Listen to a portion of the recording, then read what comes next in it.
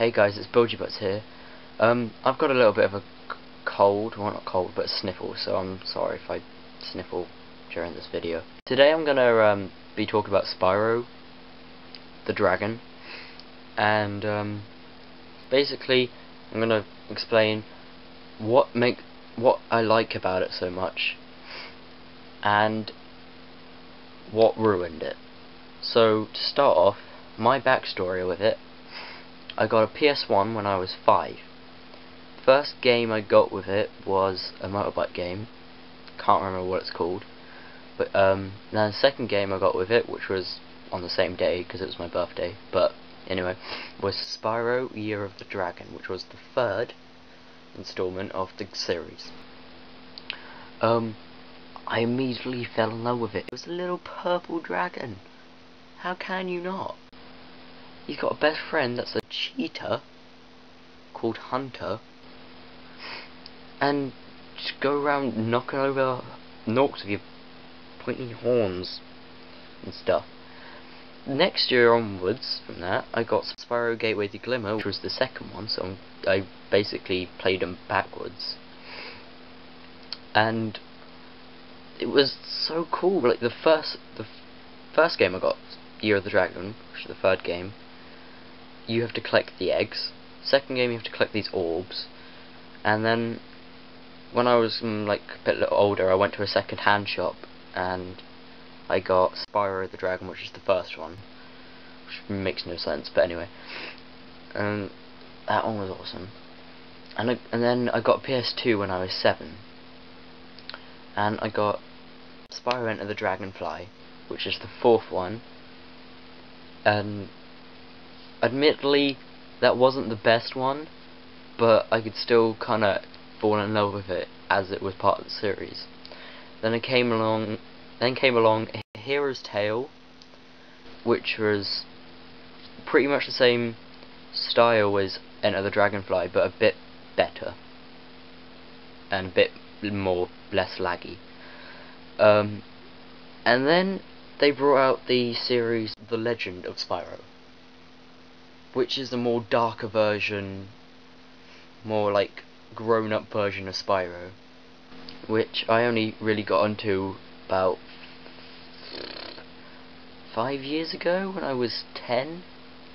God, getting old. Not really, but yeah.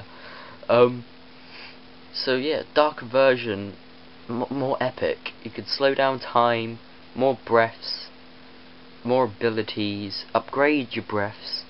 It was amazing. What ruined it was dun dun dun Skylanders. Now, I'm sorry for people who out there are like, I like Spyro and I also like Skylanders. I'm gonna have to disagree with you there. It's bad. Well, honestly, the first Skylanders was alright because it associated with Spyro, because it was called Spyro's Adventure. Then it seemed like all those little figures you can get, Spyro was at the front of the shelf along with like a few of the others, and then the second game came along and he got pushed to the back.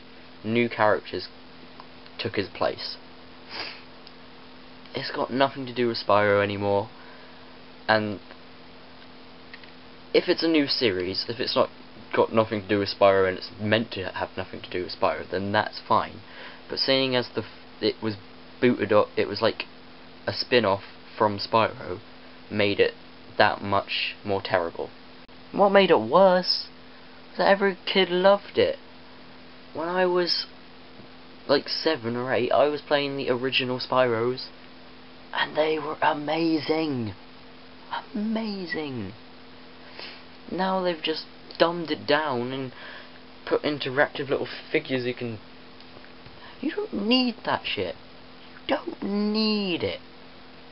All you need is your PS2 and PS3 possibly, and done.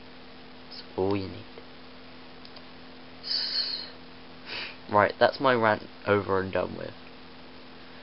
Thank you for watching. tell me in the comments what you think about Skylanders. If you think I'm completely wrong and that it's pretty cool, or if you agree with me that Skylanders is terrible. Let me know. Like, subscribe if you want to see more. This kind of game review, ranting stuff that means more to me. Means to me and stuff. Right. So I'm gonna end this video like I have been doing the past few videos. Might be a bit cheesy, but there you go. So I've been me, you've been you, and I'm saying bye.